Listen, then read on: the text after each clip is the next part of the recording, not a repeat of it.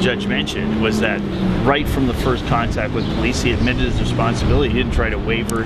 He accepted that I did it.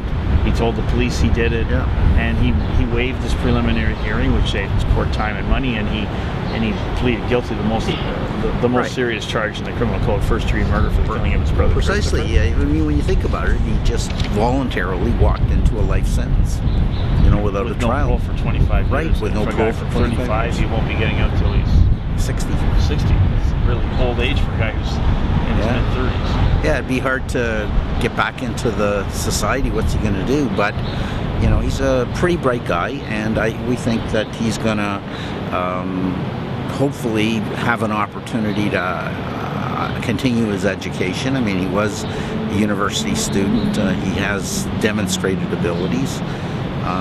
If they give him an opportunity, you know, that's the other thing is corrections has their own issues in terms of resources, so we'll see what they can do for him.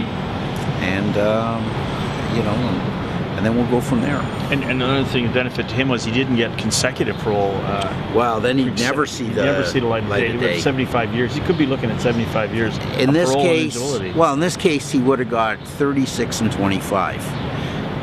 51 years, right? Because 18, 18, and 25 could have been consecutive. So, but even so, you know, so he comes out, assuming he lives that long, to 80 something when he gets out, if he gets out. If he lives. And you and I know, Sam, that jail has an effect on a person that shortens their lifespan. That's right. Because of the stresses of living essentially inside a cage.